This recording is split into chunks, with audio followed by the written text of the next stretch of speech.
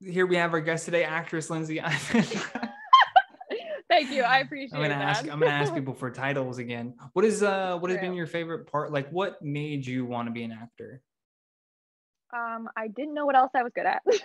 That's honestly it.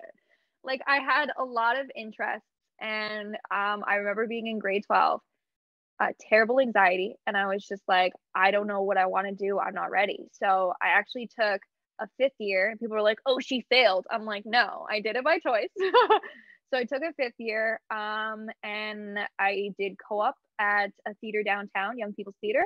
And I was just surrounded by acting like every other day. And I was like, this is what I want to do. And I'm like, I don't want to do theater like in performance, but like I want to be an actor. And then I had like other interests, like this is a totally different like topic, but like I wanted to either go into like criminology or like forensic psychology. But I chose acting because it was just a 2-year program. And I'm like, hey, if I don't like it, it's only 2 years. And I'm so glad that I did that. So, yeah, I went down that route. And then while in college, I still took like courses for like criminology and forensic psychology. So I could still like satisfy that. At least you still got that. Yeah. Yeah.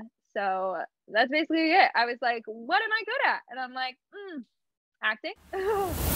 You've been listening to The Johnny Rogers Show. New episodes air every Sunday at 7 p.m. Eastern Standard Time.